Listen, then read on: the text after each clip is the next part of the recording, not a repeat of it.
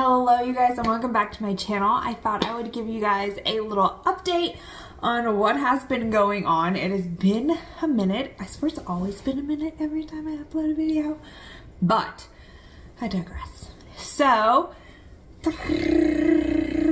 I am officially approved and have scheduled my vertical sleeve gastrectomy. I am so excited. Like holy moly, I feel like the last time I talked to you guys, I don't even know if I even said anything or if I remember. I don't remember. I'd have to go back and look. But I set up an appointment with my PCM. He put the referral in for my surgeon and for my nutrition, and then that was a hot mess. Y'all, nutrition has been a mess. So since they offer their service on base, usually they don't refer you off base if they have the services on base for you. But my provider was like, my PCM was like, don't worry, I got you. He's like, where you want to go, we'll put your referral in. So the facility that my referral went to is in network, but my provider that I saw was not in network. They're outside my network with TRICARE Prime. So they have to fill out a form. They're working on getting it situated. They know it's a big mess. This is the first time it's ever happened with them. So they're working with me, and they're working to do what they have to do, so I will not have to pay out of pocket for this. So my fingers are crossed on that front. Yeah, so I had 4 nutrition appointments, and I did every single, I went for 4 months, once a month for those bad boys. I saw my surgeon. I had a consult with my surgeon. He gave me my options, and he said I was a great candidate for the vertical sleeve, so that's the one I opted with.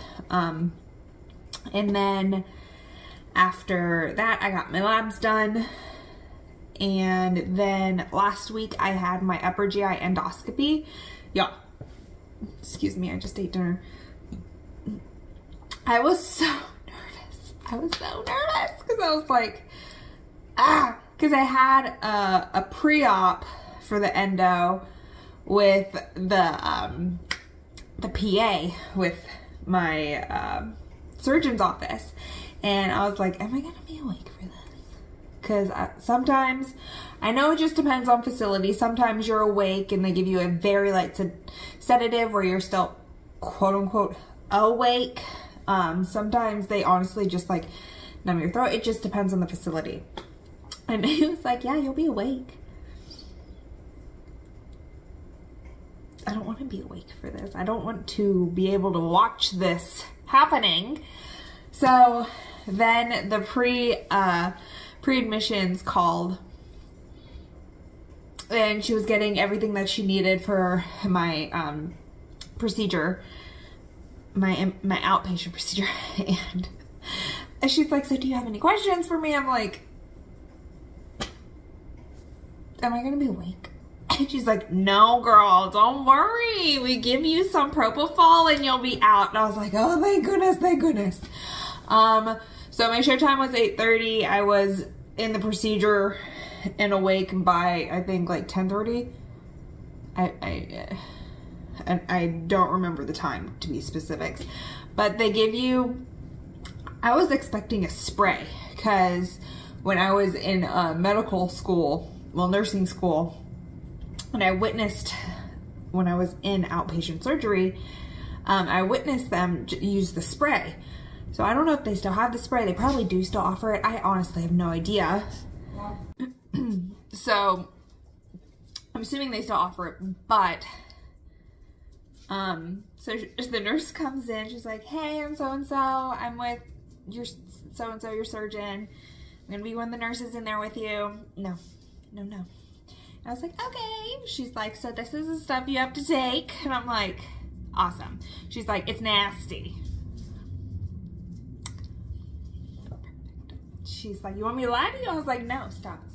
No, Arlo. I was like, no, girl, don't lie to me. Tell me how it is. Tell me the truth. And she's like, okay, well, it's gross. You got to swish it around for 30 seconds. You ain't timing it. I'm timing it so that way you can't, like, drip yourself out. Like, So this stuff tastes like plastic, metal, chemical, I don't know what, and it is the consistency of like honey.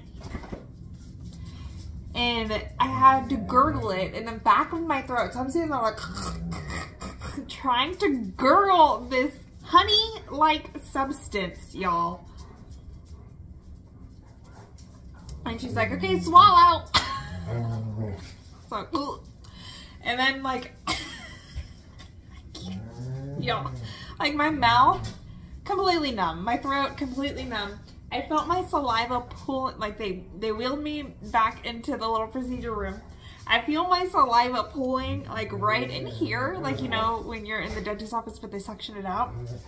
I feel it pulling and I'm just like, do I chance it? Do I choke? I don't know. I might just choke on my spit from trying to swallow. So I'm like, I like swallowed it and it was fine, but then I felt it pulling again and I'm like, it's just a mess. So, yeah. So then, no, stop. So then they put that like thing in your mouth to keep your mouth open and a guard, I have no idea what it's called. Stop. For the scope to go down. So they put that on. And of course they're monitoring your vitals. And all of a sudden I just hear like I'm claustrophobic. Like masks on my face, like not like a regular mask, sir. Like I can wear like the little surgical masks and I'm fine. But like the oxygen masks, I don't know why, but I get very claustrophobic wearing it. Like I feel like I can't breathe. Even though clearly it's giving you oxygen. So anyway, so they put that little thing in my mouth and they like wrap it around your head. And all of a sudden I hear my pulse just start going. Beep, beep, beep, beep, beep. And I'm just like, and then she just put her under. So she's like, the anesthesiologist, nurse, anesthetist, I'm butchering that. Anyway, she's like, okay, take some deep breaths. Mind you, I'm trying to take it was hard to breathe through my mouth. Everything was dumb. So, like, I'm breathing through my nose.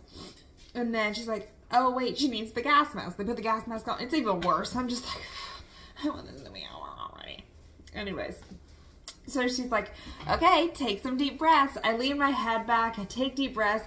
I open my eyes after, like, a split second. And everything is just, like fuzzy and hazy, and I'm like, I'm just closing my eyes again. The next thing I know, I'm waking up to two nurses, just telling me, hey, how you doing? Yeah. And then they grabbed my husband, told my husband my results, and then I went home with, I don't honestly know how long I was like in the recovery room. I don't know. All I remember is waking up, and literally after waking up, I was in there for maybe 10, 15 minutes, and then we left and came home. So yeah, so that was great. And then I had an appointment scheduled with my surgeon today for my pre-op, letting me know when my last meal is, when my liquid diet starts. So it'll be like 2 days of clear liquids and 3 protein shakes, and then the following day will be my surgery day, which I'm very excited for. I'm not gonna lie, like I logged on to and I saw that the inpatient was approved, and I was like, there's no way, no way that they approved my surgery. Like I was like, are you TRICARE, what? Wand? Like TRICARE? Arlo, stop it. So I called my mom and I'm like, Mom. I was like, because if it was for my outpatient procedure, it would clearly say outpatient.